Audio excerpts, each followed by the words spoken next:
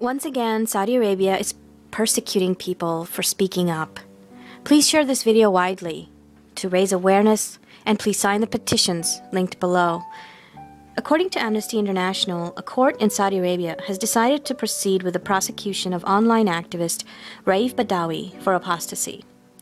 In Saudi Arabia, apostasy, or the renunciation of religion, carries an automatic death penalty.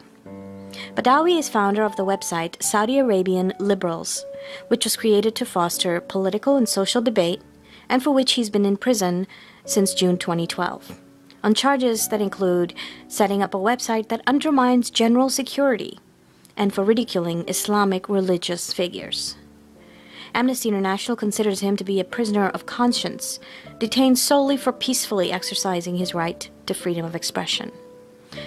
Badawi's trial began in June 2012 in Jeddah. The charges against him relate to a number of articles on his website, including one he wrote about Valentine's Day, which Saudi Arabia prohibits people from celebrating. Badawi was accused of ridiculing Saudi Arabia's Commission on the Promotion of Virtue and Prevention of Vice, also known as the Religious Police.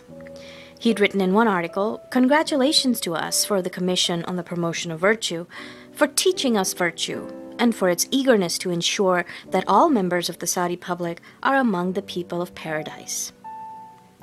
Badawi is also accused of failing to remove other articles by other people on his website, including one insinuating that a leading Saudi university had become a den for terrorists. Saudi Arabia, a theocratic Islamist state that practices Sharia law and the literalist Salafi strain of Islam, is one of the most oppressive countries in the world. Public executions take place on a regular basis in major cities. The death penalty is given for murder, rape, robbery, false prophecy, drug use, witchcraft and sorcery, adultery, and for apostasy, which can include any kind of speech criticizing Islam. Execution methods include beheading by sword, crucifixion, stoning, and execution by firing squad. One regular public execution site in Riyadh, Dira Square, is nicknamed Chop Chop Square. On December 24, 2012, a well-known Saudi writer, Turki Hamad, was arrested on orders of the Interior Minister, who was tipped off by a religious organization. Turki Hamad was arrested for making comments on his Twitter account that are allegedly insulting to Islam, his family members said. On his Twitter account, Hamad had challenged radical Islamists that he said were twisting Muhammad's message, and he had denounced what he described as a neo-Nazism on the rise in the Arab world called Islamic extremism. His comments had provoked fierce debate on social networking sites in Saudi Arabia between his supporters and his detractors. This persecution of human expression is not anything new in Saudi Arabia. A recent case involved Hamza Kashgari, a poet and a pro-democracy activist who's still imprisoned for tweeting 3 posts on Muhammad's birthday, including one that simply stated, "On your birthday, I shall not bow to you, I shall not kiss your hand. Rather, I shall shake it as equals do, and smile at you as you smile at me. I shall speak to you as a friend, no more."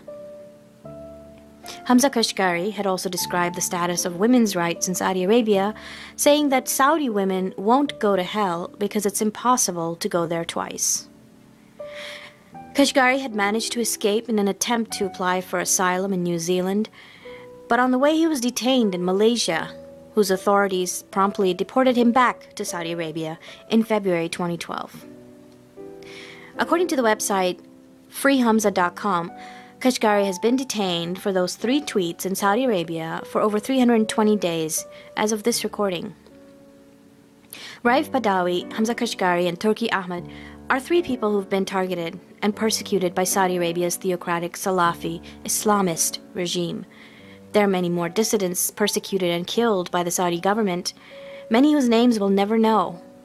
There are many more who remain silent out of fear. Those of us who have the freedom of expression in the lands that we live in have a responsibility to speak up, to raise awareness, and to do whatever we can to pressure Saudi government and our Western governments who remain allied with the Saudi dynasty to put an end to the oppressive practices of Saudi Arabia. Saudi petrodollars fund numerous religious schools, or madrasas, all over the world, preaching the same brand of supremacism and hatred for all those who do not follow Salafi Islam obediently and quietly. Please share this video, share the articles linked below, and sign the petitions to help these activists, writers, dissident people. Your voice is needed. You can use your freedom and your voice to help those who are being violently forced to not have a voice. Thank you.